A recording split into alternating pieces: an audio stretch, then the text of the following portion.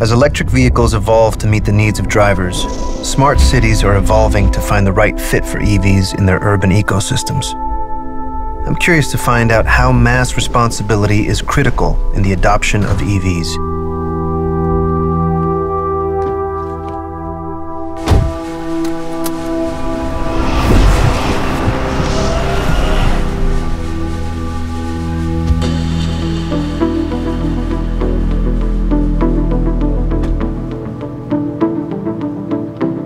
It's been a dream for a lot of people and for you for a very long time, right? There's been so many obstacles. So how have you seen EVs in particular evolve? During the last 10 years have actually taken us to this fantastic level we have today, where we actually can do cars like this, pure battery electric. How practical is it? You know, I come from a big car culture place. People are very reticent about it. Even with all the new technology that you see, it's still such an ingrained part of our lives. What happens if you get stuck and charging and all that? So can you talk about the practicality? EV cars are different. They are the future, of course. We just have to use this car like smartphones. Standby time is shorter. Charging, it's not a problem. You get used to it. It's a modern way of traveling. So how much can one person getting an EV car, like what difference does that actually make? Let's say 80 million fossil cars were produced. They need to be refueled all the time, the next 20 years. So what change can I do? I can buy an EV next time. So if you do the same, and we all do, then it could actually start to change. Yes, you as a person can make a big difference. And all together, big number. Hans, you talked about how an EV can help reduce an individual carbon footprint by quite a bit, and what a difference that can make. What about the difference an EV can make in industry as a whole, and particularly in the long-term goals of fighting climate change? When we produce an EV car, it has a bigger impact in CO2 to actually produce the car. The car has bigger CO2 footprint actually to make the car. But the good thing is you don't have to fill it up with gas for the next 20 years. So we have to make sure that producing EVs and then using them in the best way for a long time. I really think EV cars is the future. It will be lower cost, higher quality, less maintenance. So it will be a big change for the industry.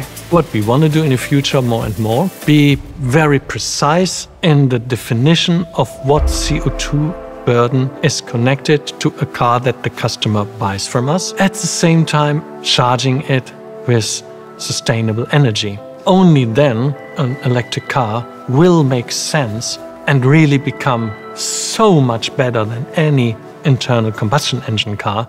Some people today think it's not reachable, but if you have a very high ambition, the only way of getting there is starting somewhere. It has to be step after step to reach that very, very ambitious goal in getting to a CO2 neutral mobility.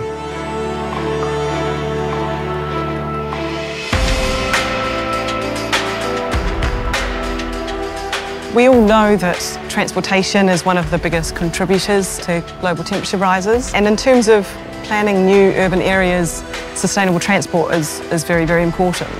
And it kind of works in a hierarchy of walking, cycling, public transport. But I also think electric vehicles are part of that sustainable transport story. So how do you think that fits into what Polestar is doing in terms of your vision for electrification? I mean, obviously Polestar is a pure EV car brand. We have sustainability and a kind of ethical sustainability at our core, not just necessarily about electrification, but also about sustainability in terms of the materials that we select and the consumption that we place upon the planet to build our cars.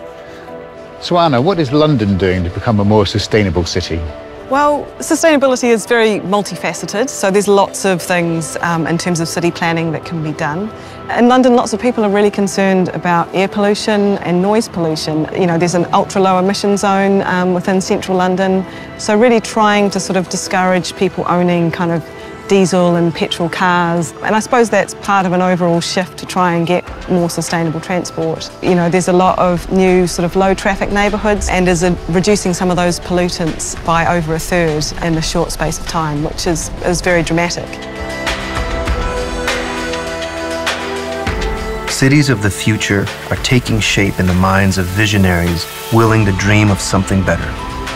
How we continue to get there from here, well, that's up to us.